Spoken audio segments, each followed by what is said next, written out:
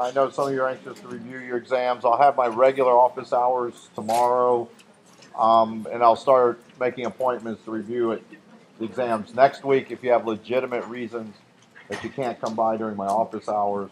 And I've also extended the time to review it by 1 week. Okay. So what we're going to do today is we're going to finish up chapter 12, which is on DNA replication, and then get started into chapter 13, which covers another very important area of DNA metabolism, transcription, which is basically RNA synthesis. Well, before we get started with that, let's start with our usual 2 questions. So here's the first one from the last lecture.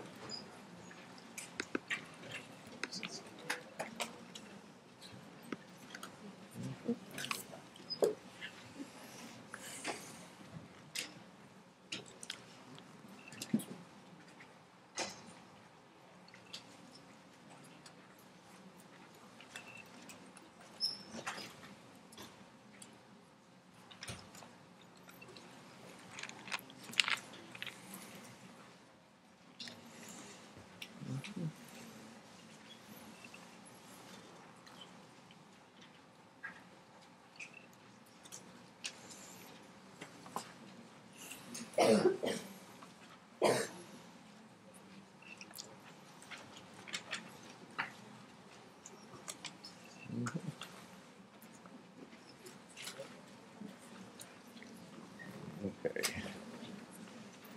Since this one's worth 10 points, I'll tell you that only 28% have it right. So now you have to question yourself. Why do I do that?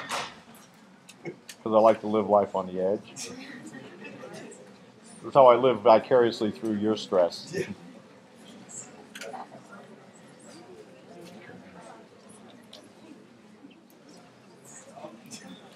All right. I'll go to 2 minutes since it's the first one, get everybody settled. Now we're up to 40%.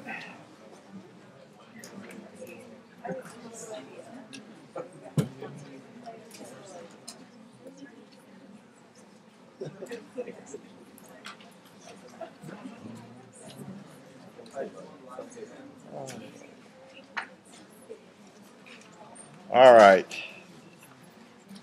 Here we go. So what do you think the answer is? I keep. This is a very important point. Will this be on the exam? Probably. The DNA polymerases all require a primer, but the RNA polymerases do not.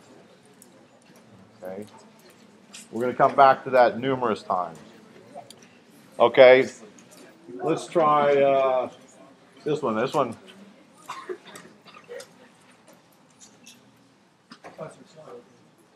Oh, I got to start there.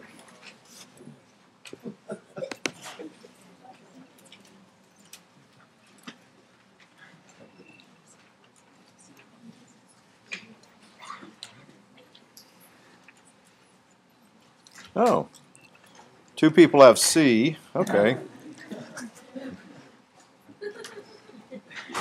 I just wanted to see what you do with it.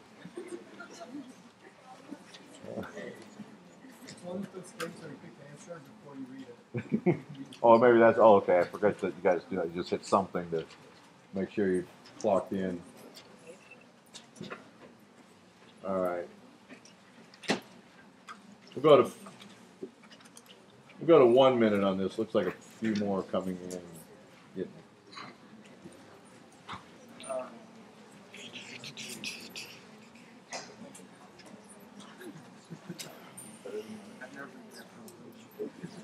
All right, 3, 2, 1. All right. Just curious. Let's see. Oh, good. At least most of you knew. Okay. We'll come back to that a little bit later. I'll explain this one a little bit later. Why this is at least my feeling that this is the one legitimate case where cells actually have a reverse transcriptase activity. Okay. All right. So we're doing this chapter on DNA replication and recombination. As I said before, do you still have in your notes at the very end some slides about the holiday junction and the molecular basis for recombination, or did I take those out? They'll be right at the end. Okay. So if there's extra slides that you have when we get to the end here, I left them in there because I wasn't sure if that was a topic that's covered on the MCAT or not. But we're only going to cover what we're going to cover in class, even if there are some extra slides on your handouts. Okay? All right. So we're talking about DNA replication, so let's kind of back up a little bit to where we were last time. So this is a diagram of a replication bubble. Where did DNA synthesis start?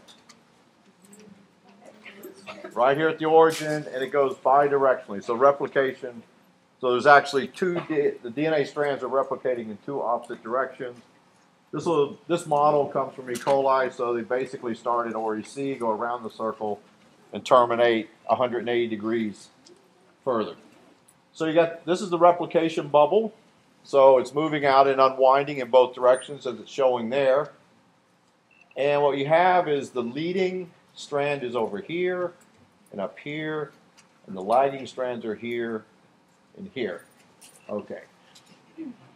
Now, let's see.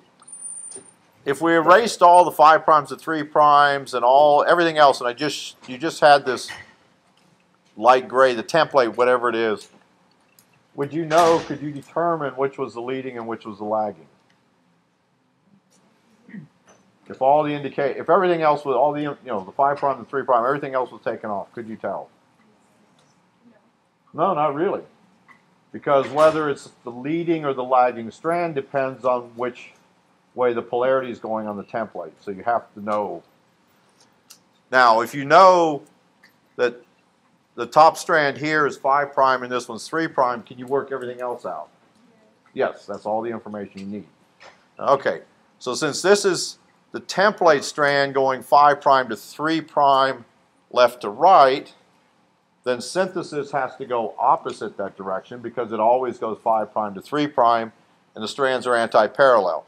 So synthesis is going to go right to left, and since synthesis is going in the same direction that the replication bubble is unwinding, that's the leading strand.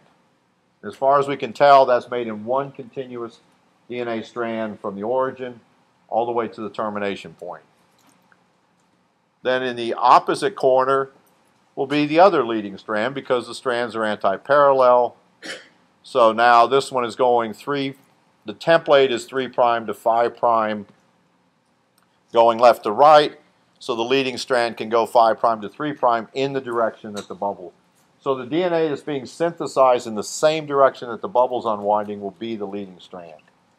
The opposite will be the lagging strand with these so-called Okazaki fragments. Okay. So just a few little reviews from last time. So OREC, so this is like the centromere in the sense that this is a DNA sequence. This is the DNA sequence on the E. coli genome where the initiator proteins initially bind. So their whole function is to bind that particular DNA sequence and to begin to unwind the strands. That initiates the DNA synthesis. From there, the DNA helicases take over, and they do exactly what their name makes it sound like. They unwind the helix. So the helicases are going to unwind the DNA where the initiator proteins started the job, but those complementary single strands want to come back together. Remember, they're more stable if those bases are complementary and you have the double-stranded structure. So to keep them from reforming the double-stranded structure, they become coated with the single-strand binding proteins. These proteins have no enzymatic activity. I think of them like a molecular doorstop. They are there to coat the single-stranded DNA to keep it from forming its double-stranded structure at least long enough for DNA synthesis to happen. They function, as we said last time, as a tetramer. So there are 4 copies of this protein coordinately function together. and they literally code or bind to the single-stranded DNA, covering about 35 to 65 base pairs of DNA. Another key enzyme is the DNA gyrase, which is a topoisomerase. So it can help relax the supercoiling that's being generated by the unwinding of the helix. So DNA gyrase is an essential enzyme. A mutation in the DNA gyrase would be lethal because the DNA can't replicate. Once the DNA gets unwound to a certain point, the superhelical tension is so great, the whole system just shuts down. Okay. So we got the helix open, we got it available. Now we just have to initiate DNA synthesis. This is that key point. All known DNA polymerases require a primer. Even the reverse transcriptase, even though it's a special type of DNA polymerase, because it uses RNA as a template, still requires a primer. This is important for a couple of reasons. One is we'll talk about why it's important for a high level of fidelity in DNA replication. But the other is we do a lot of DNA synthesis reactions in the laboratory. The polymerase chain reaction, for instance, DNA sequencing. All of these use DNA polymerases.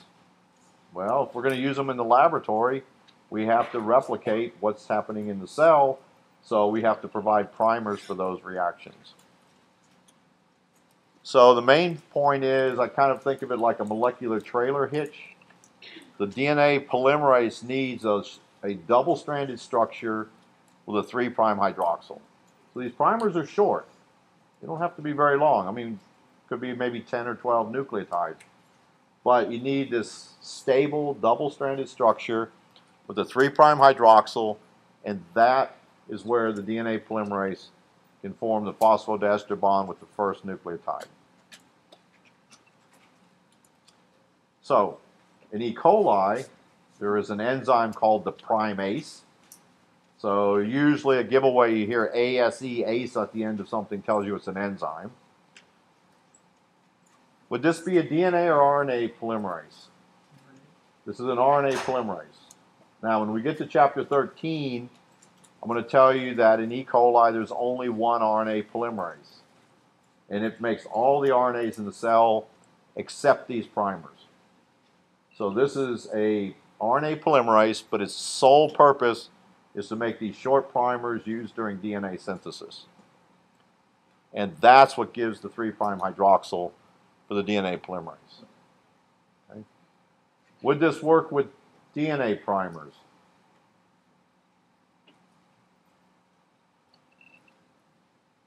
Actually, I don't know if anybody's done it in vivo in the cells, but in the laboratory, it's actually more common to use DNA primers than to use RNA primers. Okay. So in the laboratory, in vitro, the enzymes don't seem to care, just as long as they have that double-stranded structure with a 3' hydroxyl. In vivo, in the cell, it's going to be an RNA primer. Now, this starts to make things complicated because RNA in DNA is highly mutagenic, very unstable. When we get to the chapter on DNA repair, we'll talk about there's a whole set of DNA repair systems that are looking for RNA in the DNA structure and removing it. So these primers are all going to have to be removed at a later point. Okay. So we got the leading and the lagging strand. Just to reiterate, as far as we can tell on the leading strand, DNA synthesis is continuous, so there's really just one primer needed for the leading strand. However, on the lagging strand, you have this multitude of short little Okazaki fragments, and every single one of those will require a primer, and every one of those primers will have to be removed. Okay. So to make it a little bit complicated, there's 5 DNA polymerases that are known in E. coli. They have the very imaginative names of DNA polymerase 1 through 5. Okay. The 2 main ones that we're going to focus on are DNA polymerase 1 and DNA polymerase 3. The other polymerases are involved in DNA repair. We're not going to go too much into the enzymology of recombination, but we got a whole chapter on DNA repair, and what you see is there's enzymes that do multiple crossover. I guess it's like cross-training. The same enzymes function in DNA replication, they function in DNA repair, and they also function in genetic recombination. So there's a lot of crosstalk between these different pathways utilizing the same enzymes. Okay. DNA polymerase III is the major DNA polymerase responsible for synthesizing the leading strand and the Okazaki fragments. All right. It's a large multimeric protein complex. What does that mean? Multimeric is telling you what? Are all enzymes a single polypeptide? What's hemoglobin? You have 2 alpha globin polypeptides and 2 beta globins. So hemoglobin is a tetramer in the sense that it's 4 different polypeptides with the porphyrin ring system all coming together. So multimeric means it's a multiple polypeptides coming together. Some enzymes, for instance, will find DNA polymerase I is a single polypeptide. But DNA polymerase III is larger. It has multiple subunits. As I said, it's the major DNA polymerase, and it has 2 enzymatic activities. So you got to follow with me here because it's going to get a little confusing. They all are based on the direction of action that they have. So it is a 5' to 3' polymerase. Do any DNA polymerases have a 3' to 5' polymerase activity? If you found one, there's probably a Nobel Prize in it for you, okay? Because these have been around for about 50 years and nobody's found one yet. So the polymerase always goes 5' to 3'. But it's also an exonuclease. A nuclease is telling you what? What is the enzyme doing? That's degrading the DNA. Exonuclease is telling you is coming in from the ends of the molecule. So the restriction enzymes are endonucleases, which mean they cut internally in the DNA. So exonuclease means it's clipping along from the end of the molecule, and it's going in a 5' to 3' direction. Now, does this make sense? You're synthesizing the DNA in one direction, and then you have an exonuclease that can remove it. Okay, make sense? And black is white, and white is black. Finally, okay. Doesn't make sense, does it? Okay. 1, all these polymerases will have these exonuclease activities, but the polymerase is always more active than the exonuclease. So the polymerase will always win the race. The second is, this is a proofreading activity. So at the very beginning of this chapter, I told you that DNA replication is this highly precise process with an error frequency of probably around 1 in a billion nucleotides, or about 1 in 10 to the 9th nucleotides is incorporated makes a mistake. But there are no enzyme systems that are that precise. So it gets there by a couple of proofreading steps. What this is going to do is, if the nucleotide has a mismatch, there's a G in the template, it's supposed to put a C, but in fact it puts in a T, something like that. If it catches that mistake, then the exonuclease can remove it and the polymerase can try again. So it's an editing function that allows it to remove mismatch bases and then try again. Okay.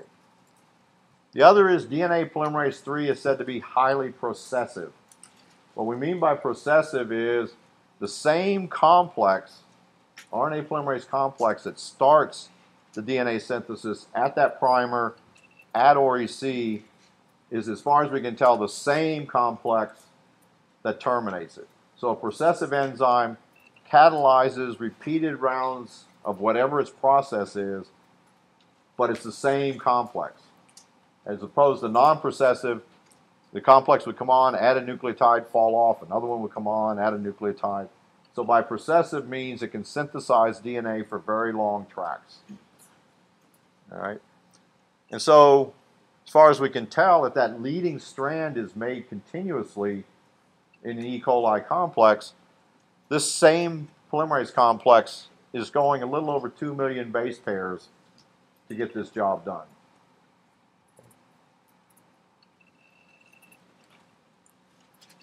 So any questions before I make it more complicated? Because you know I like to do that. Yes? Yes.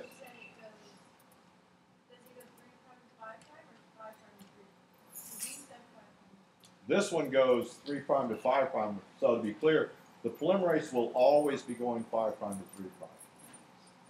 3' to 5' means, since it's an exonuclease, it can literally remove the DNA that was just polymerized.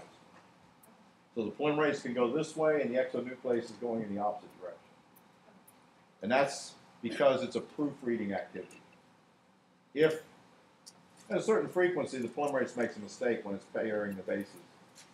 If it makes that mistake, this exonuclease can remove the mistake, and the polymerase can try again. So that's why you have an exonuclease that's going opposite the direction that the polymerase is going. Okay? Yes?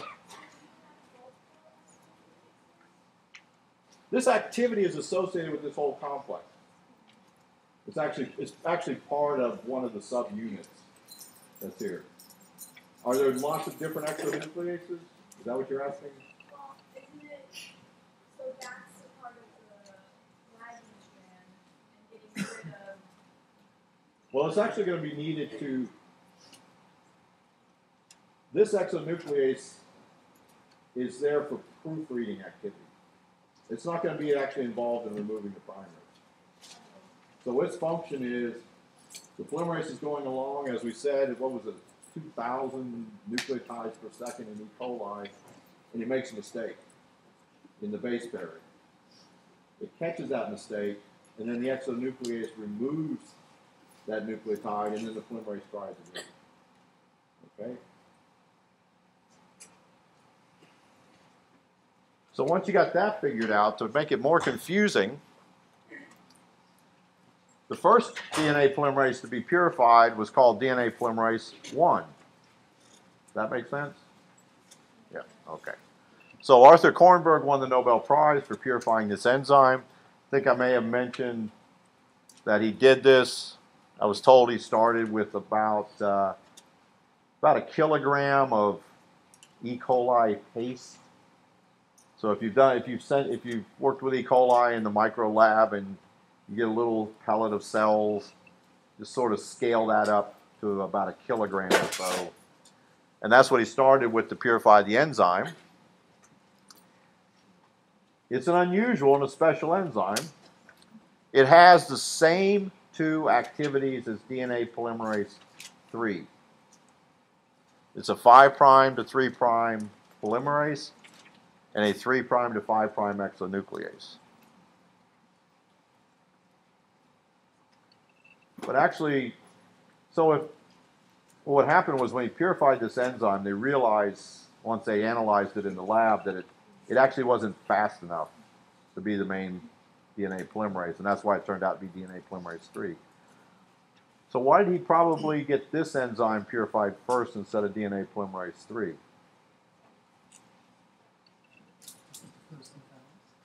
Yeah, it's more abundant. So they were just assaying for DNA polymerase activity, and this was the first one they found. He thought it was the main one until they did some calculations on how fast it can polymerize and realized it's not fast enough. This enzyme isn't fast enough to replicate the whole chromosome in 20 minutes, and that's why they started looking for other ones. But when they looked at the enzyme activity, it's also unique in that it's a 5' to 3' exonuclease.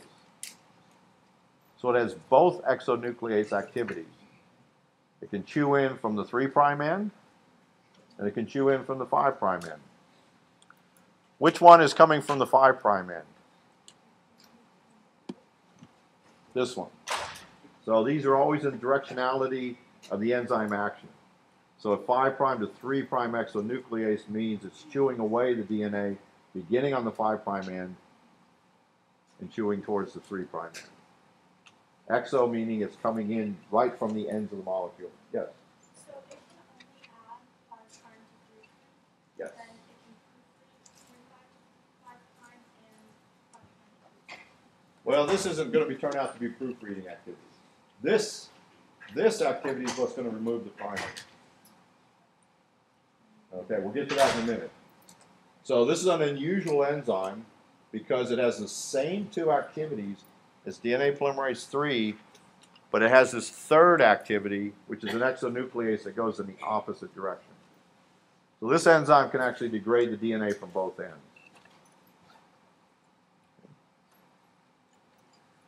So if I took this enzyme, if I took a piece of double-stranded DNA, incubated it with this enzyme, without any nucleotide triphosphates, primers, anything else, what would happen to my, theoretically, if I had enough enzyme there, what's going to happen to my DNA? It's going to get degraded down to just mononucleotides because it can degrade it from both directions.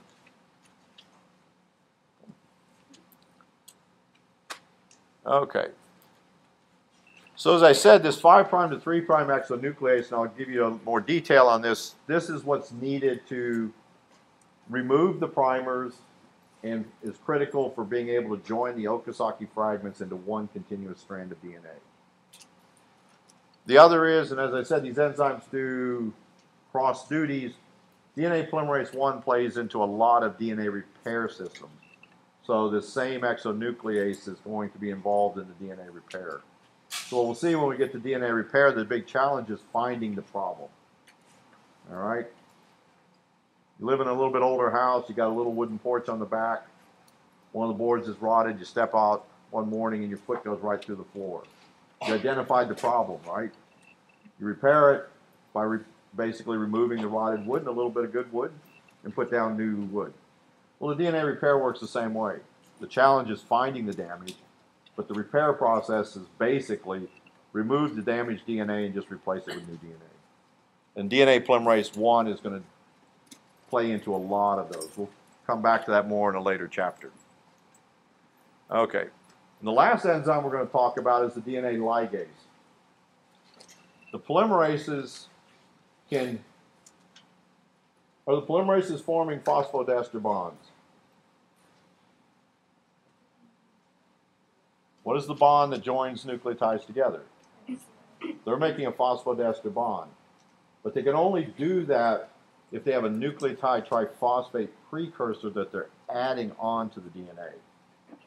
When you have if you have double-stranded DNA already in place, but you have a nick, a broken phosphodiester bond, the polymerases cannot catalyze that reaction. The enzyme that does that is DNA ligase. So when all these Okazaki fragments need to get joined together, the polymerase can't make that last phosphodiester bond. That's where DNA ligase is going to come in. But I'll show you that in a step-by-step. All right. So let's try this question before we get into that.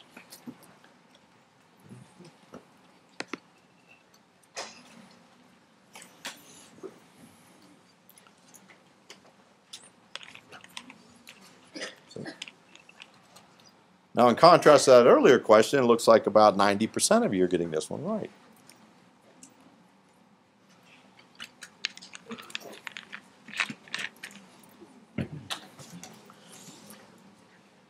I guess the other 12 students are just now waking up. All right, I'll go to 1 minute on this one.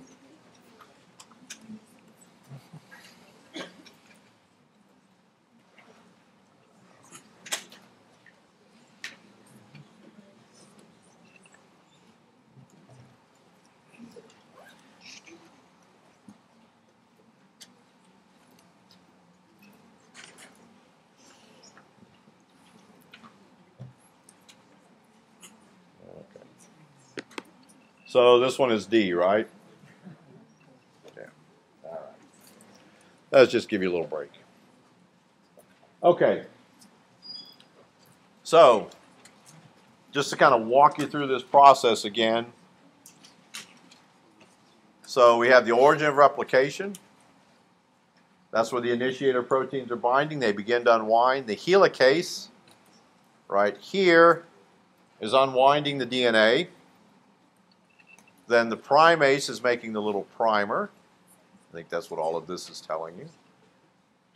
And now the replication bubble is going bidirectionally, so it's moving in both directions. And then you have the lagging strand synthesis here, and this little lighter color, green, whatever it is. That's the little primer. Then you have the Okazaki fragment. But what you end up with is you have these short fragments. You got a little short piece of RNA, and you've even got some gaps between the Okazaki fragments. All right. What's going to happen if this DNA stays like this? What's going to happen at the next round of replication? Things are going to start to fall apart. If this starts to unwind, it's going to fall apart. So these primers have to be removed. The gaps between the Okazaki fragments have to be filled in. And the bonds the phosphodiester bond between adjoining Okazaki fragments has to be formed. Those three steps are needed before the lagging strand can be converted into a single continuous piece of DNA, just like the leading strand. Okay. So here's the focus of our attention right now is how do we take care of this? We've got a gap between two adjacent Okazaki fragments. We got this primer, and we need to join these two fragments together with a phosphodiester bond. So the enzyme, as I said, that does that is going to be the DNA polymerase 1. This is where that 5' to 3' exonuclease comes in. So the polymerase, all right, so which direction is synthesis going on this diagram? Right to left, you're right to left or left to right? That's the usual split vote again. Okay, it has to go 5' to 3'. So the lower strand is being synthesized. The upper strand is the template. So here's which was made first? This Okazaki fragment or this one? The one over here on the left. So now DNA polymerase 3 made this, and it stops here. So we got a gap of some number of nucleotides, and then we have this primer. So now DNA polymerase 1 starts synthesizing DNA at this 3' hydroxyl. And what it's doing is, because it's got this 5' to 3' exonuclease, the exonuclease is moving in the same direction as the polymerase.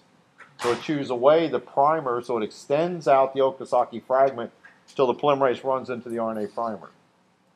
DNA polymerase 3 can't go any further, but DNA polymerase 1 can now use that 5' to 3' exonuclease to chew away the primer and replace it with DNA. So that's what it's showing you here. DNA is being added and RNA is being removed. So you fill in the gap, and all you have is that nick that we talked about before, which is you need these are two adjacent nucleotides, and you need a phosphodiester bond between the two of them. The polymerase cannot catalyze that reaction. There you need DNA ligase. And we have to do, so we do the same thing in the lab. We'll join two pieces of DNA together by complementary hydrogen bonding, but we need to make them into a continuous piece of DNA, so we'll use DNA ligase for that purpose.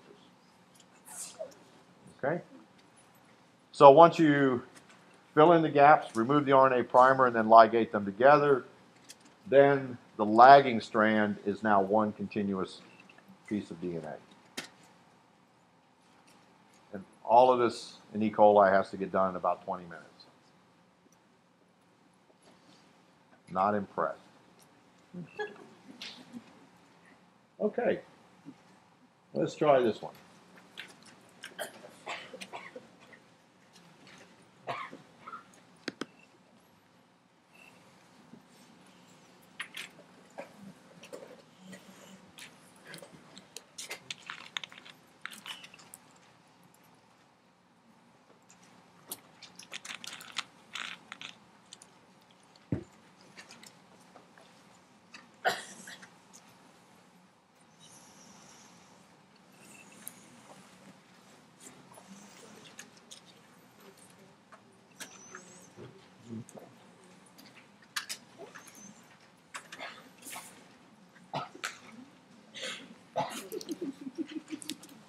Okay.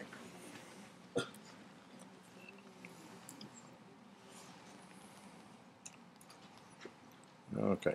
So the vast majority of you are getting this wrong. And it's because you're going to accuse me of just telling you this. Read carefully what I'm saying there. You're going to accuse me of being too picky, too tricky. Okay. But the devil's in the detail.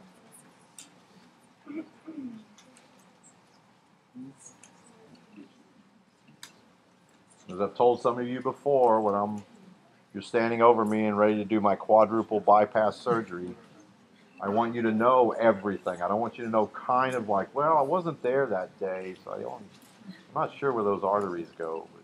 But you've got to sweat the detail.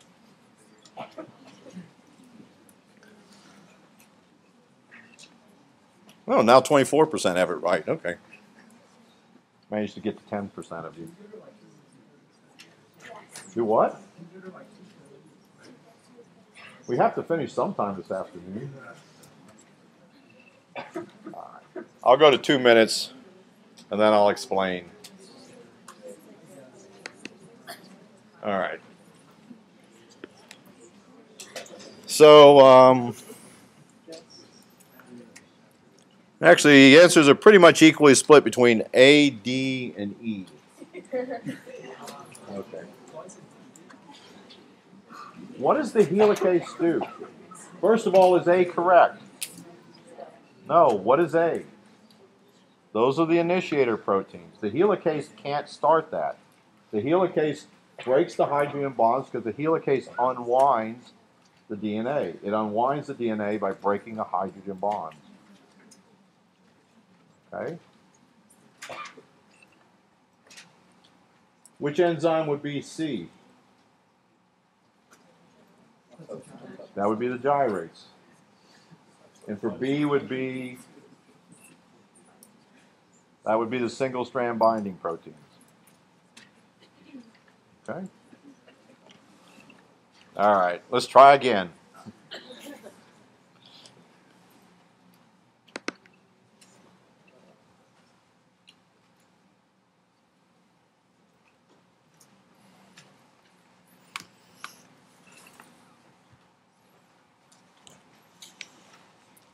All over the map again.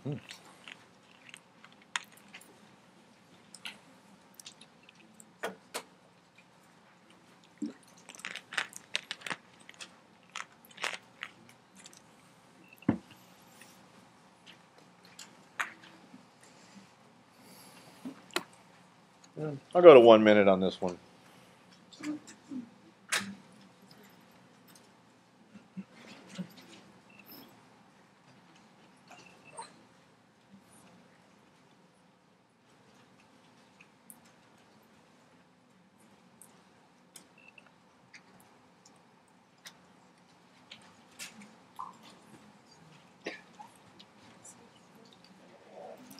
Okay. So what's the answer? There you go. All right.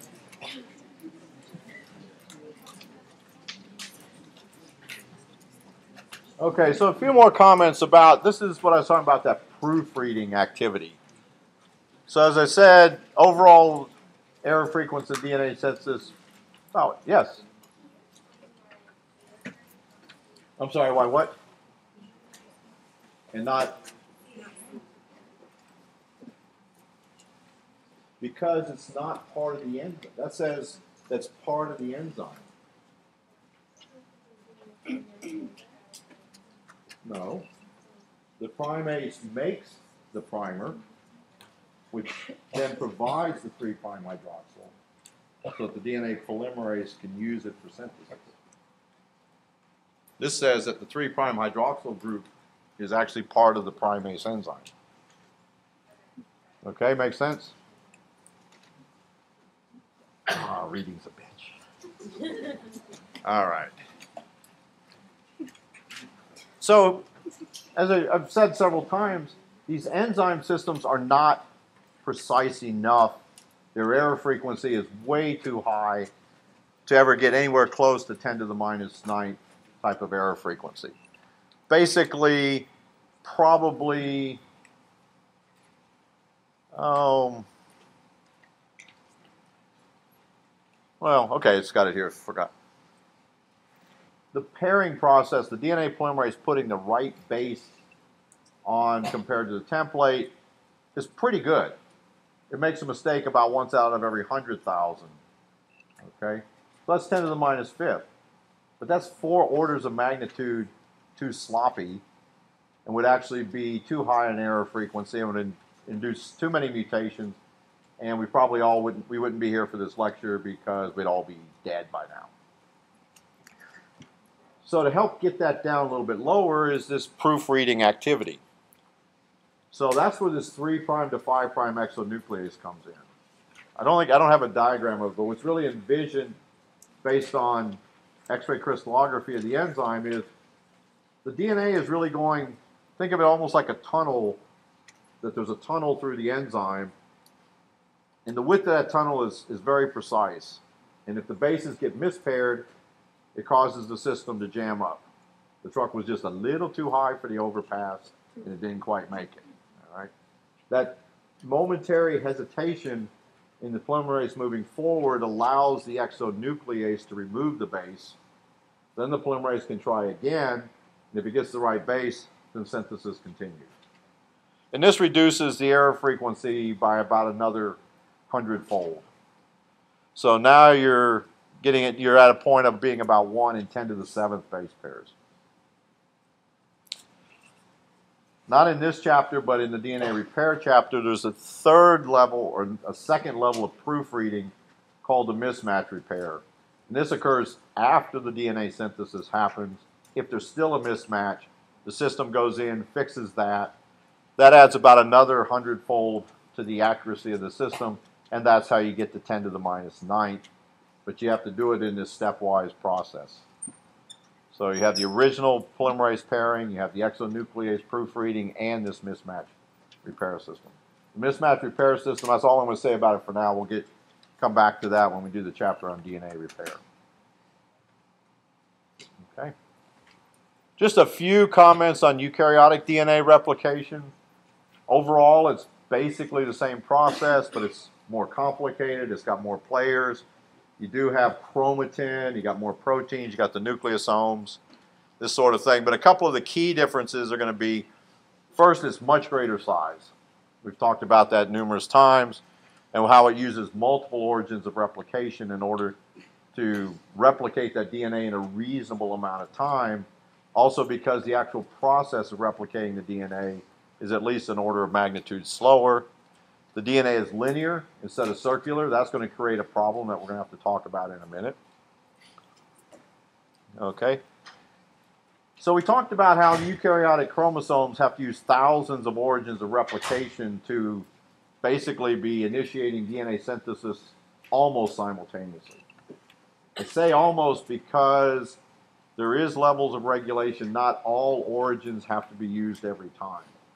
But the main thing I just want to talk about here is, how does the cell know whether that one origin has been used or not? Because we've already talked about how cells don't like extra DNA or too little DNA. So what you really want to do is use each origin once and no more than once. Okay? And it does this through a process called licensing. Basically, it's just a protein that associates with each origin before it's utilized. Then, when those initiator proteins and DNA replication begins, it displaces that protein. Now the origin is unlicensed. So this protein basically marks for the cell which origins have been used and which origins have not been used. And it's thought that this is how the system helps to control, to make sure all the DNA gets replicated without some origins getting used more than once, or some parts of the DNA being missed. About the only other comment I want to make on is just, there are the eukaryotic DNA polymerases. They've used Greek letters to distinguish them from the Roman numerals used for the bacterial system. The enzymes are a little bit different. I'll just give you a couple of examples. For instance, DNA polymerase alpha. This one's different in that it's the primase, but it also makes the first little bit of DNA. So it's actually synthesizing both RNA and DNA through the same enzyme complex. So technically, this would be both a DNA and an RNA polymerase. Polymerase delta, probably a pretty close analog to what DNA polymerase 1 is doing in E. coli. Epsilon, DNA replication on the leading strand, gammas in the mitochondria. Beta seems to be more involved in genetic recombination and such. And there's at least 10 other ones. Okay? If you want to memorize the other 10 from table 12.5, that's fine with me. Important, but what you do see here is kind of like a government bureaucracy. The cell's doing the same thing, but it takes 15 enzymes in eukaryotic cells to do what E. coli does with 2. There's lots and lots of other examples.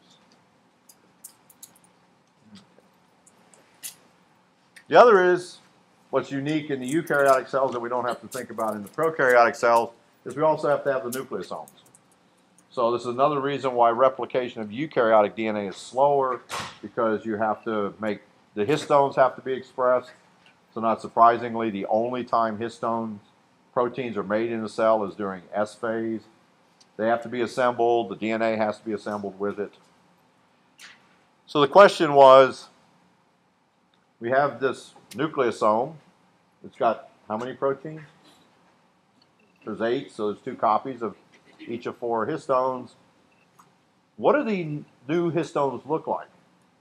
I mean, the new nucleosomes, are they all new or old, or how are they put together? Is there some special way they get partitioned apart? Basically, all the data says the old histones are just disassembled. There's new histones being made. They just get pulled from the bin as they need them. And that the new histones are basically just random mixtures of the old previous histones and the newly synthesized one. So they're just sort of randomly put together. This is just another electron micrograph of showing you. This is that beads on a string that was first, that's how they came up with the idea they could see these little beads. So each of those little beads are the nucleosomes. The other last comment on this is just sort of our changing ideas of how cells are structured. For a long time, cell biologists thought that the cytoplasm was just kind of this soup of all these different molecular molecules, and they were just kind of randomly distributed.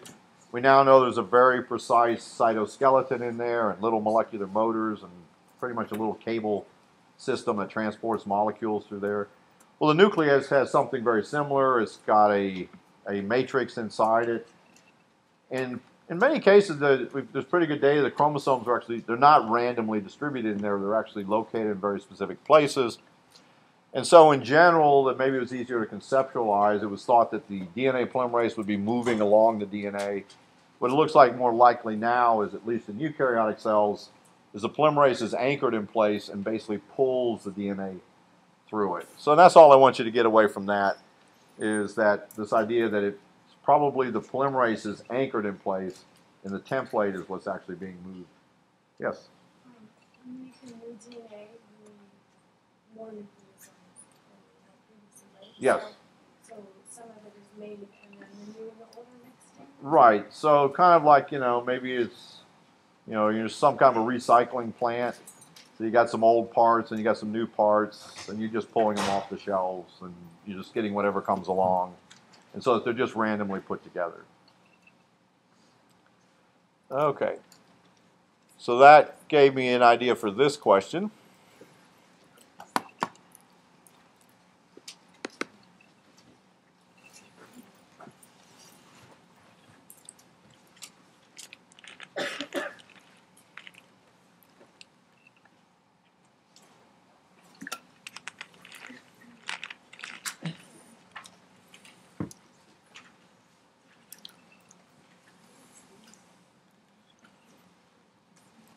Okay, about a third of you think about this. Don't just jump at the first answer you saw.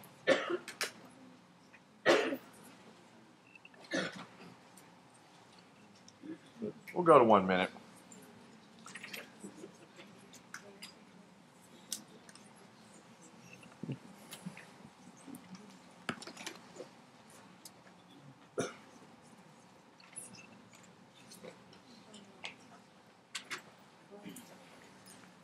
All right.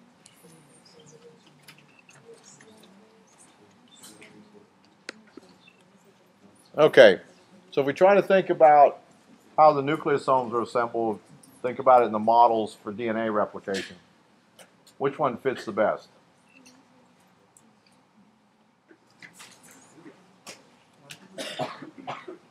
Because it's a randomization. You're breaking it apart. That's exactly what the dispersive model was. That the DNA would be broken down and then reassembled with old pieces and new pieces put together. See, I was afraid it was going to be too easy because we're sitting here talking about it. Okay.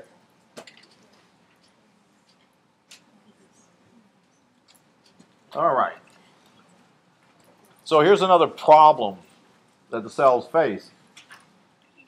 Circular molecules don't have this problem, replicating the end of the molecule. So the circular genomes in prokaryotic cells don't have to deal with the problem that we have here. In eukaryotic cells, the DNA in the chromosome is linear, and because of the requirement for primers and because the polymerase only goes in a 5' to 3' direction, it actually creates a problem with repairing the ends of the molecule. So here's what I mean by that. So here's everything we've been looking at. We're getting out to the end of the molecule. We get here, and we can remove there are enzymes in the cell that can remove this Okazaki. So we got to remove this Okazaki fragment right here. We can remove this, but there's no 3' hydroxyl down here, so we can't, there's no polymerase that can fill in this gap. Now, if there was such a polymerase that was 3' to 5', then you could go left or right, fill in the gap, and you'd be done. But no such enzyme has been found. So the question was, there's going to be on a linear molecule, there's going to be this single-stranded DNA. That's not stable in cells.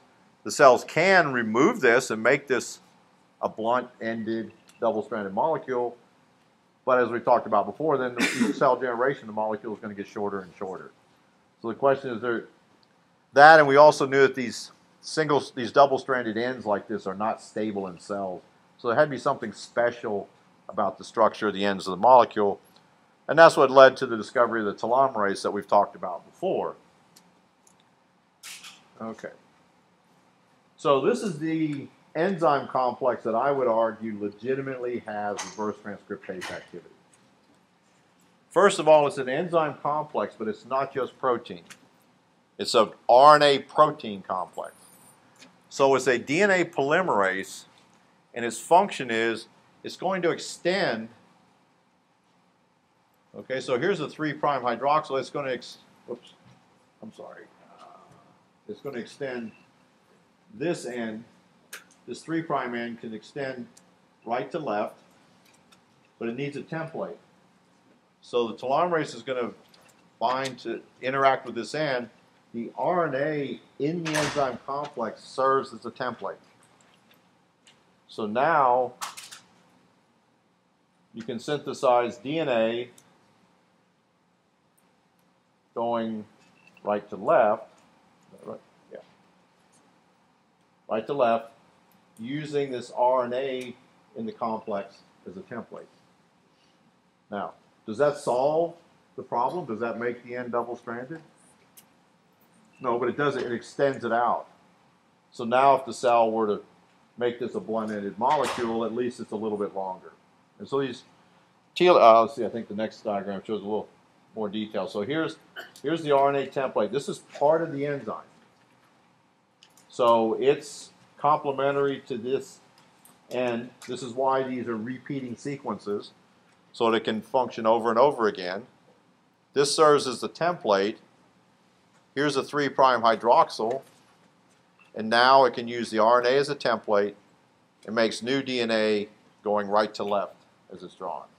So it's a reverse transcriptase activity because it's an RNA-dependent DNA polymerase. And then it can repeat the cycle. And so this is how you get these multiple repeats of the same short sequence on the telomeres of the chromosomes. Hmm? Go ahead. If it does have reverse transcriptase activity, so we're going to cause a lot of errors. Oh, you're talking about because reverse transcriptase in HIV is kind of error prone? Yeah, so wouldn't this be similar? Well, it could. Part of that, the error frequency that you see with HIV and reverse transcriptase is because it doesn't have a good proofreading activity. And some people think it's actually part of its mechanism for avoiding, because that's why it's constantly changing genetically. But let's say the same thing happens here. So the question is, well, wouldn't you get some errors here? Let's say this is a sloppy process, and that the error frequency of adding the nucleotides correctly is 1,000-fold higher than normal. Would that be a problem?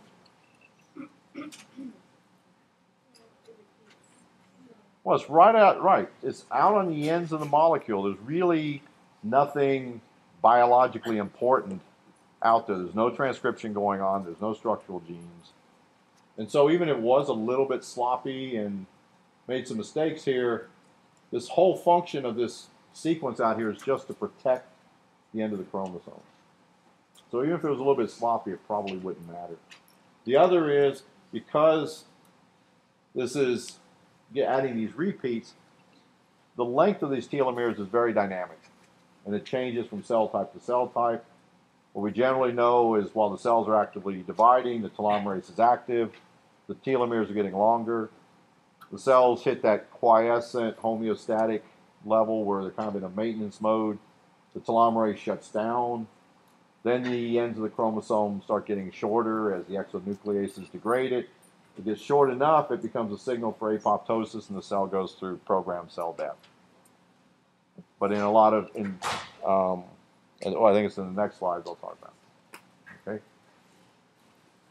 So all this is doing is just repeating the process. Now at the end, you still have the single-stranded portion that's going to have to be removed and will be made blunt-ended, but you've made the molecule longer. You've prevented it from getting shorter and shorter and shorter with each round of replication. You buy that? Probably not yet, so okay. Yes? Why is what he's saying not like a behavior mechanism for shortening of them and not for Oh, no, that won't, no. If I understood what was being asked is, the reverse transcriptase from HIV has an inherently high error frequency. And it's because it doesn't have much of a proofreading activity. So if you argue that, well, what if this DNA polymerase has the same kind of sloppiness so that it's making mistakes when it's pairing up the bases here, and so the fidelity, I picked the numbers, let's say 1,000 times worse than normal. Would that really be a problem for the cell? Is the sequence at these ends, the sequence themselves important? Or is it just this fact that it kind of caps the end of the chromosome and keeps it from getting too short? Because if it gets too short, it's going to get into critical sequences within the DNA. So I would argue that it doesn't really matter whether or not the reverse transcriptase activity associated with this enzyme is highly precise in the way it matches the bases. Because it's not the sequences, but just the fact that the DNA sequences are there to protect the ends of the chromosome. Okay, because nothing's going to be transcribed. You're not going to be making messenger RNA. So mutations there would probably be very hard to detect. Okay. All right. So a couple of things that we've talked about before, but as we just did now. So this telomerase is active in dividing cells. Then it begins to slow down. The telomeres get shorter. They become the chromosomes unstable, and then that leads to apoptosis and cell death. One area that's really interesting is because of its role in aging and in cancer. So I think I also mentioned before that Dolly the sheep, when I think she was about 4 or 5 years old, started to develop arthritis and some old age diseases and conditions. And when they started checking her chromosomes, they realized that she basically had old chromosomes. The telomeres were shorter than would be normally expected. To do this a little more in a more definitive way, if you take genetically engineered mice where you've knocked out the telomerase, what you find is their telomeres get shorter, faster than normal. They show signs of premature aging. They also have a higher susceptibility to cancer. On the other hand, if you take cells in culture and you engineer them with a transgene so that you have a telomerase gene that's active all the time, those cells grow indefinitely. Yes? Was Dolly cloned from an older sheep? Like the original? The original? Okay. If they got whatever they used for She came from a tissue. Okay. So first of all, you guys, anybody in here know who Dolly Parton is? Okay, you know, you've seen old movies or whatever. Okay. So Dolly the sheep was cloned at the Roslin Institute in Scotland. Her mother was actually a mammary cell in culture. It wasn't a sheep. So it was a culture cell. So the experiment, the purpose of the experiment was to take the nucleus from a completely differentiated cell and ask whether you could de-differentiate it back to the stem cell state, and then take that nucleus and implant it into a surrogate embryo and see if you could get an animal out of that. So basically, it was the first cloning. If I remember correctly, it took 150 tries to get it to work. I've never understood. I'd like to read sometime what the rationale was, because every well-trained cell biologist knows that experiment can't be done.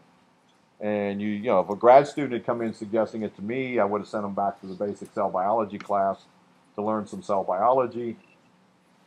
They did it. They de-differentiated the cell under completely artificial conditions in the laboratory. They were manipulating the cell culture medium and basically didn't put the nucleotide precursors into it. So it was kind of an artificial starvation type system, but they got it to work. And since Dolly came from a mammary cell and Dolly Parton had a certain reputation, they actually asked her if she would approve of them naming the sheep Dolly. So that's the story behind it. You know, now we've gotten more sophisticated at doing that, and these cloning experiments have been done with all kinds of animals. What is it? You don't see it too much anymore, but I mean, there were these places that were, you know, you'd clone your dog. You got this 15-year-old dog, and she's just about, you know, it's just about time to let go, and you're gonna have her cloned and for $50,000. You know, yeah, I'd take the money, go to the rescue, I'd find a dog that looked like her, come back with a puppy, and go, here you go, we got it. Because the other important thing is, I'm getting off track here, but when you're cloning, and this also applies to having someone serve as a surrogate mother for you. Let's say you have you have fertility issues and you're going to have a surrogate mother. The intrauterine environment clearly affects the development of the fetus. Identical twins are identical because they're also developing within the same biochemical environment. But if you were to take those two genetically identical embryos and implant them in two different surrogate mothers, they wouldn't look identical. So this is probably why a lot of times in these cloning experiments, the animals that come out don't look like the animal that went in.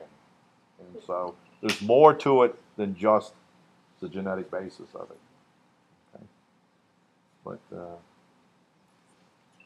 so to answer your question, as I danced around it, but she actually started it. It was initially from the mammary glands of a sheep, but there was a tissue culture cell, is where they started the experiment. But would it make a difference if they got it from a younger, but an older? Like, I'm trying to think if the polymerase is older, maybe it's just from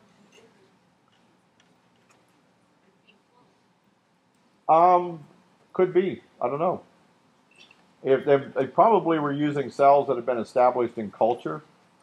So tissue culture cells, once they're so when you start out, if you take what are called primary cultures, so you take an explant of liver, fibroblast, whatever. When you grow them in culture in the laboratory, you have the primary cultures, and the cells will divide. And depending on the cell type, they'll divide maybe 50 or 60 times. And then most of them will form a confluent monolayer, and then they become what we call contact inhibited. When they touch each other, those are molecular signals that stop the dividing. But the other is they reach senescence. They just die. But then you get little foci of cells kind of piling up on top of each other because they've changed genetically, and now they become immortalized. And if they're using this type of cell, then the genetics of the cell they started with was actually different than if they'd had primary cells from, let's say, a young animal. So it's a good question, but I don't know the answer to that question. But the fact that the cloning's been done now with so many animals and so many times, I'm sure those with a little research we could find out what conditions work the best. Okay. Let's see. So these are just some of this is why the telomerase is interesting. As I said, so if you have mice that have a non-functional telomerase, they age prematurely, they have increased susceptibility to cancers. Tissue culture cells where you flip it around and you express the telomerase continuously, they grow indefinitely in culture. From the cancer side of it, almost all cancer cells that have been looked at have an active telomerase activity. I mean, basically, cancer cells are uncontrolled cell proliferation. So there's a clear link between the telomerases, aging, cancer, and this is a very active area of research. Okay. So junior scientist is playing in the lab again. So you make a transgenic mouse. A transgenic just means a transgenic animal means there's some DNA sequence that I put together in a test tube, and now I've introduced it into the genome of this animal. And this transgenic mouse is going to constitutively produce telomerase. So what do you think will happen?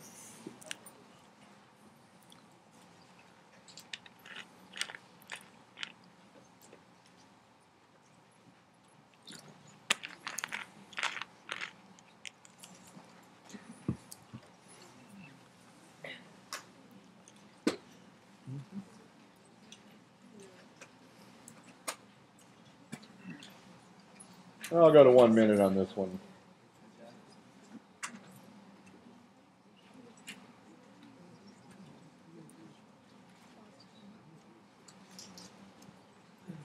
Okay. No. No. Here we go. Try again. Everybody else get a second shot at it.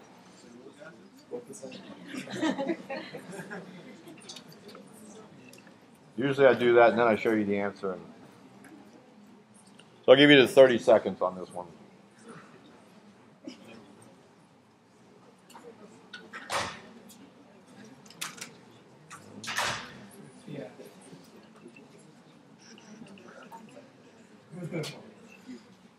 All right.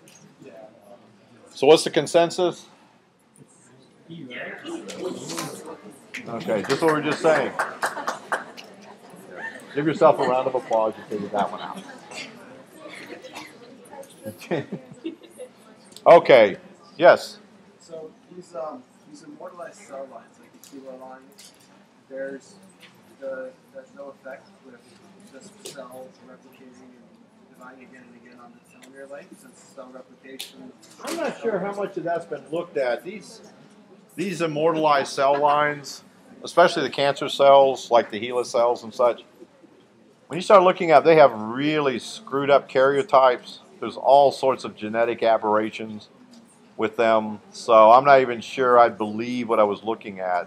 I mean, they use them so much for all these experiments, it makes you wonder if the fact that these cells originated decades ago, if that has any effect. Okay. Okay. So the question was, What about these cancer cells, like HeLa cells that have been used in culture for decades? In fact, some people believe the HeLa cells, which are a cervical carcinoma cell line that's, I think, dates back to the 1950s or something like that.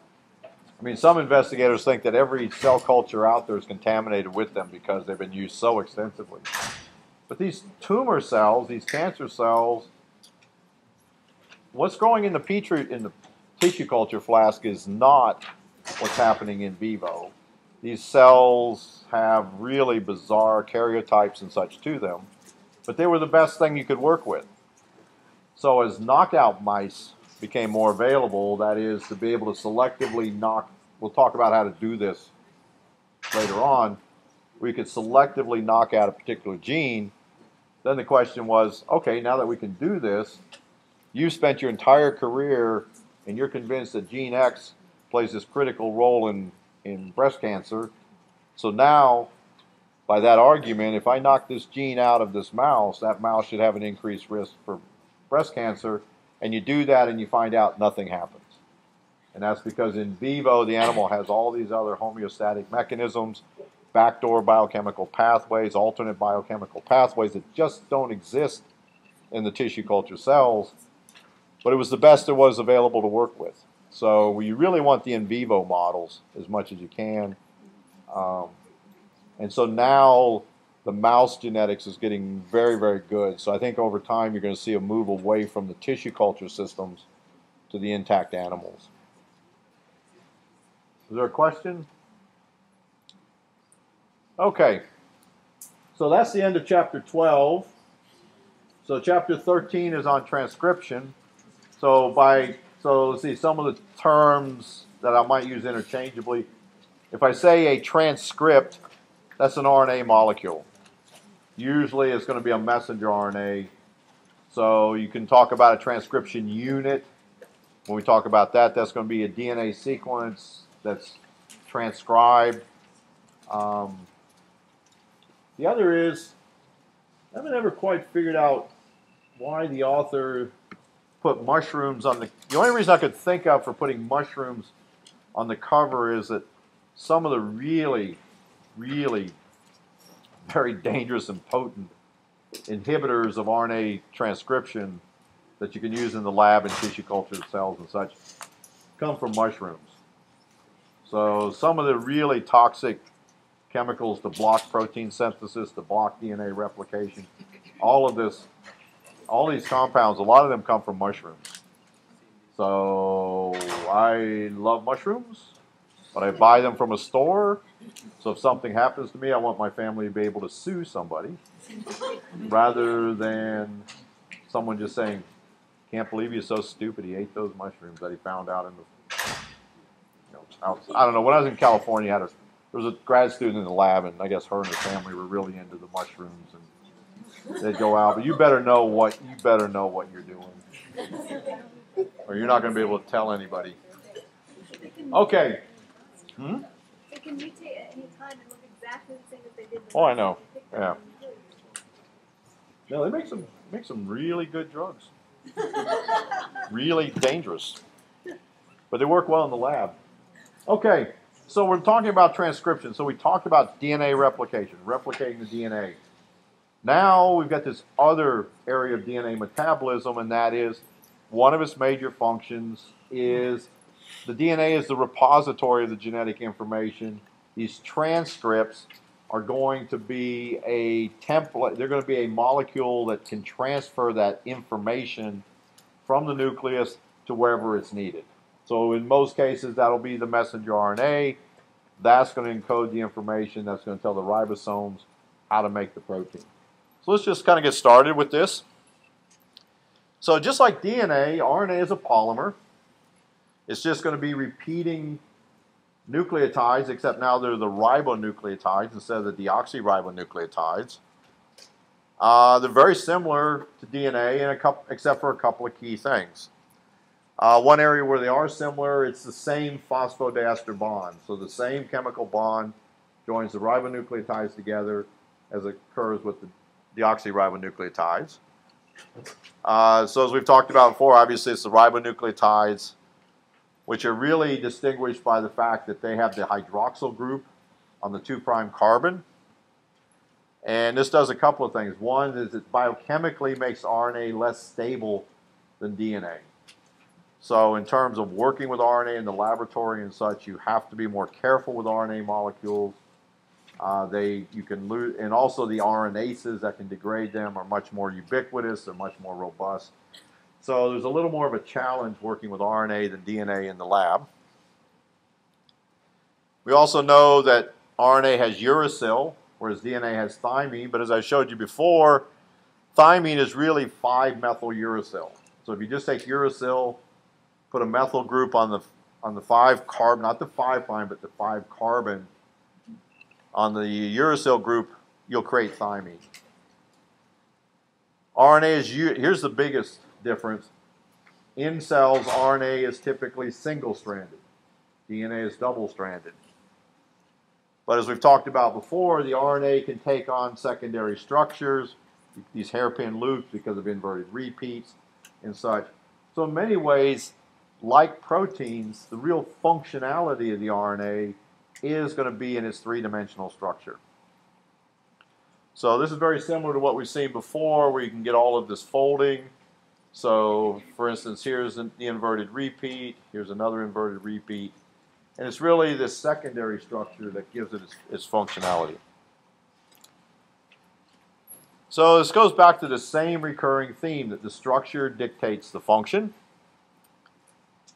And so DNA really can't take on a wide range of shapes because it's constrained by this double-stranded structure that it has. So primarily, its information content, its job is to store information, and it's the sequence of the nucleotides. Whereas with the RNA, it's really going to be the structure that molecule takes on because of the sequences that allow these hairpin loops and such. So it's really, again, it's just these secondary structures. All right. The other is we have a whole range of classes of RNA. It's like new ones are being found almost every week now. The major ones, the ones you should already know about, is ribosomal RNA, typically shorthand as rRNA. Okay. So what's the most abundant RNA in a cell? If I just take I like my vampire bats. So I got vampire bats in tissue culture, and I isolate RNA from those cells. What's going to be the most abundant RNA I'm going to isolate? Yeah, it's kind of a setup, wasn't it? Yeah. For most cells, probably about 95 to 98% of all the RNA in the cell is going to be ribosomal RNA. Cells have to make a lot of protein. They have to have a lot of ribosomes. And so the vast majority of the RNA will be ribosomal RNA. The messenger RNA is the one that we'll spend the most time on, the one that's most interesting because it carries the information to direct the synthesis of the proteins. Okay. In prokaryotic cells, it's pretty straightforward. The messenger RNA is made, and it's immediately ready to be used for translation. And since you don't have compartmentalization in prokaryotic cells, you actually have the ribosomes getting onto the messenger RNA and making the protein before transcription is even completed. In eukaryotic cells, of course, it's got to be much more complicated. In eukaryotic cells, transcription occurs where? In the nucleus, okay, and protein synthesis occurs in the cytoplasm. So you make the messenger RNA in the nucleus, and it's got to be transported to the cytoplasm. However, you have to first make a pre-mRNA because you should already know eukaryotic cells have introns and exons. There is a special guanine nucleotide cap that goes on the 5' end. There's a poly A tail that goes on the 3' end. Then all the introns have to be spliced out, and all the exons have to be joined together. Then it can be transported out into the cytoplasm. Then the cell can make the protein. So that'll be part of a whole nother chapter. So the processing is in eukaryotic mRNA is a lot more complex. So we got ribosomal RNA, messenger RNA, the transfer RNAs or the tRNAs. What do? They transfer RNAs. What do? What's attached to the 3' end of the tRNA?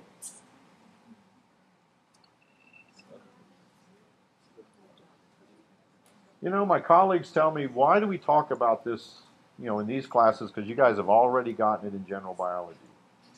Because you need it again. Right? So the transfer RNA is what brings the amino acid to the codon. So you're going to have the messenger RNA, the ribosome is coming along. The tRNA has the amino acid on it.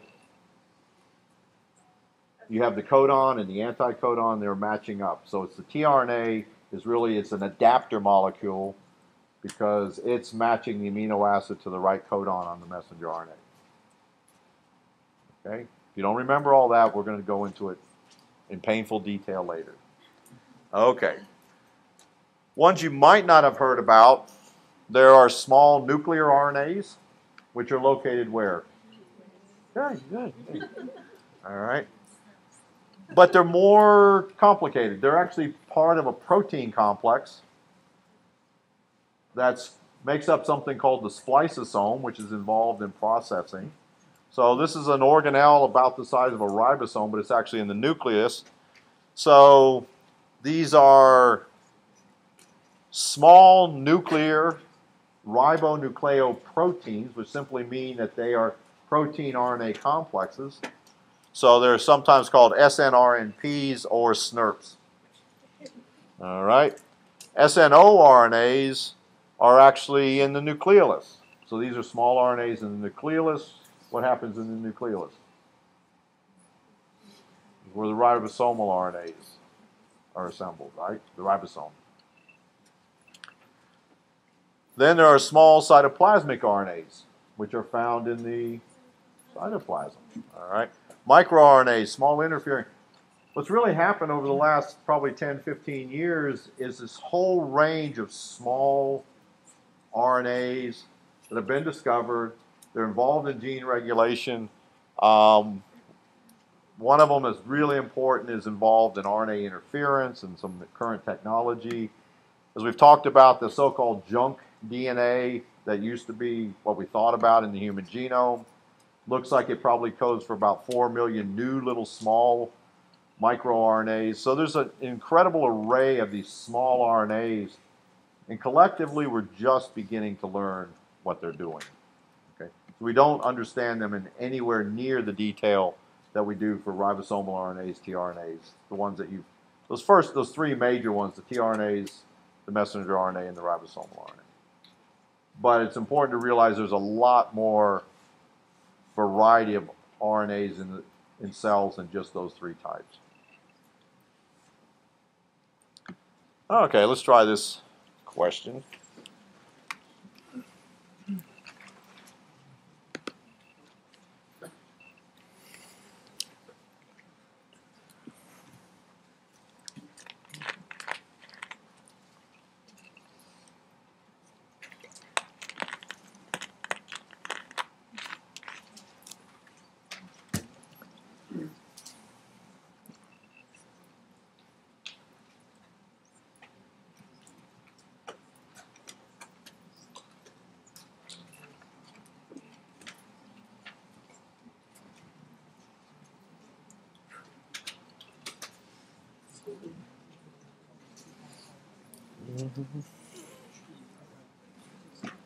I'll go to 1 minute since we got most of the answers.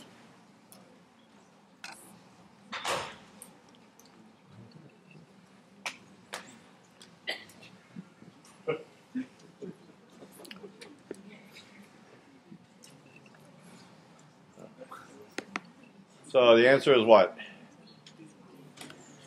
Okay. Any questions? Okay.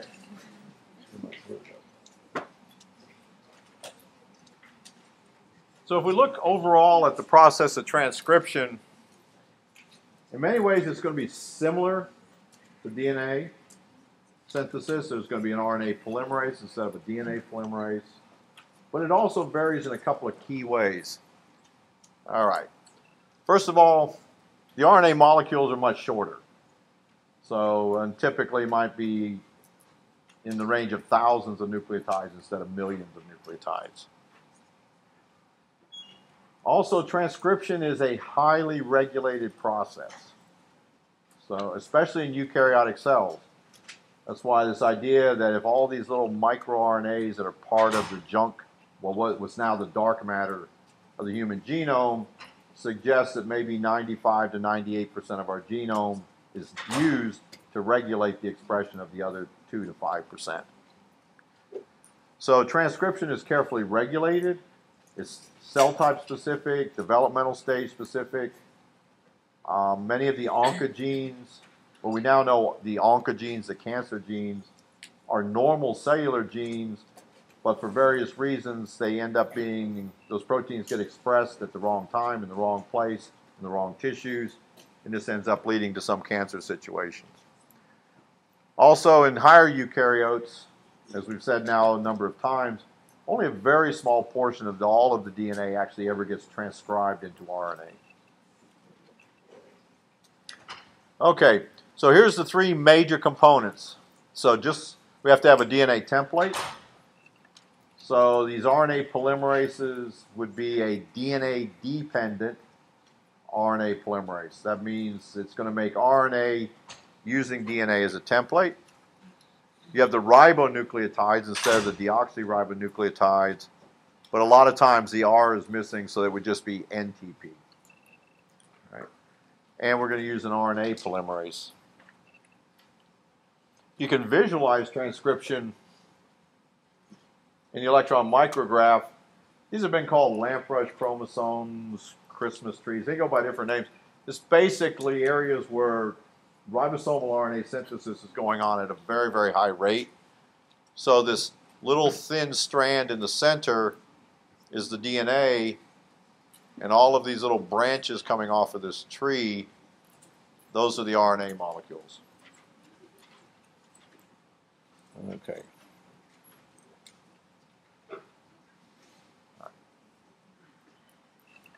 Oh, good. Now, okay, so I know we're getting towards the end here, but stick with me because this gets a little confusing. You're going to have two strands of DNA, but at any given time, only one is going to be transcribed. So we've got some terminology that we have to deal with so we know which of those two strands we're talking about. So the DNA strand used for transcription is going to be called the template strand. Keep in mind, RNA synthesis, just like DNA synthesis, is going to be anti-parallel. So one strand is going to be used as a template. The opposite synthesis is going to go, and RNA polymerases, at least makes it easier for you. The RNA polymerases also only go 5' to 3'. So we're going to have the template strand. That's the actual strand of DNA that the RNA polymerase is reading and adding the complementary bases. The other strand would be the non-template. Oh, very good. Very good. Okay. So here's our two strands. This is the template strand. So this is the actual strand that the RNA polymerase is reading, and it's putting in the complementary base. Synthesis of the RNA is going 5' to 3', just like it did with DNA. And so this is the template strand because that's actually being used by the polymerase. The non-template strand is what we call the sense strand or the plus strand. The sense strand gets its name because, the way I think about it, is it makes sense to us. In the sense that this sequence of the DNA is going to be exactly the same as the RNA sequence, except it's going to have a T instead of a U. So when we work with these in the lab, we're going to be looking at the sense strand because that can immediately tell us what the RNA sequence is. So it makes sense to us. but it's the opposite strand, the nonsense strand, or the minus strand, is the actual strand being used by the polymerase to find the complementary bases and put them together. Okay? Now, to switch it up a little bit. So as I said, you got two strands. So here's gene A, gene B, and gene C. Only one of the two strands will be transcribed for any given gene, but it doesn't have to always be on the same strand. So the way this is drawn, and in this case, I would ignore this plus and minus because they've made things a little bit, I think it's a little confusing. This little arrow, the way this is drawn, this is a convention. When you see the little arrows pointing this way, this is showing you where transcription starts in the direction of synthesis. So for gene A, let's just use sense and nonsense. Is this lower strand the sense or nonsense strand? Right. Because the top strand, and look at the polarity. The sense strand is going to have to be, it goes in the same direction as the RNA synthesis, and it's going to have to go 5' to 3'. So for gene A and gene C, the lower strand is the nonsense strand, the template strand. The upper strand is the sense strand.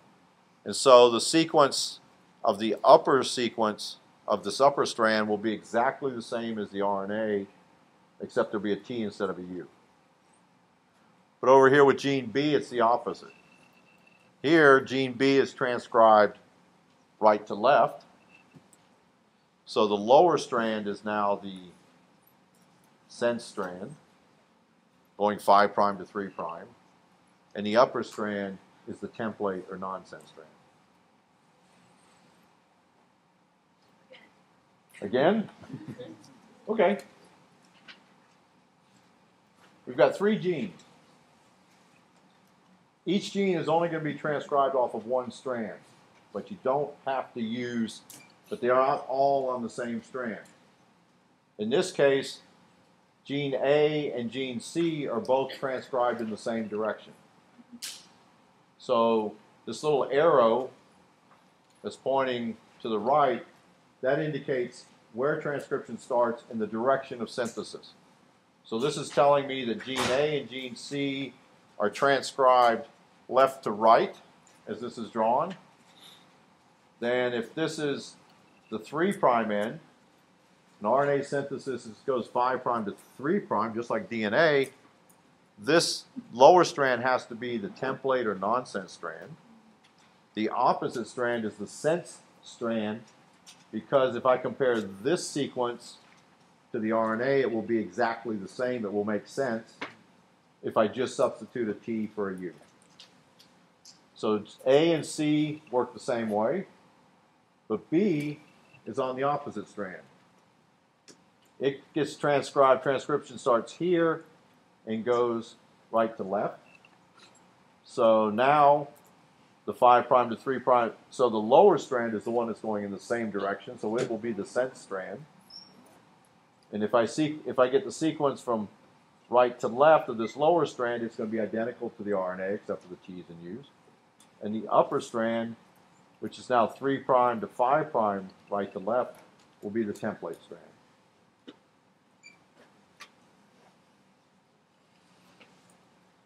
Yes? I know you said to ignore the plus and minus, but why is it switched? What is it supposed to I think what they're trying, I'm not sure why they,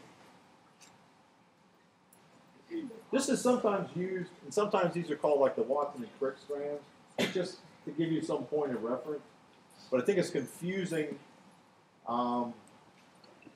because, let's see if it, because you're talking here about the template and it's because it could be a different way that I'm using it. What I'm telling you is a very conventional way of using the plus and minus. Here, they've used it trying to, I think they're trying to distinguish the two strands, but I think it's confusing. If you were to substitute, some people used to call these the Watson and Crick strands. So change the negative to a W and change the plus to a C, then you can plug it in here and it's telling you it's correct, or just ignore it. So what you want to be looking for is, when you know the direction of transcription, the sense strand is going to have to be the strand that goes in the same 5' to 3' direction. And the template is just going to be the other strand. But the important point being that sometimes the genes, you don't know ahead of time until you do the analysis. You don't know really which way the system is transcribed. And we'll talk later, next time, about where the promoters are and how the whole system knows.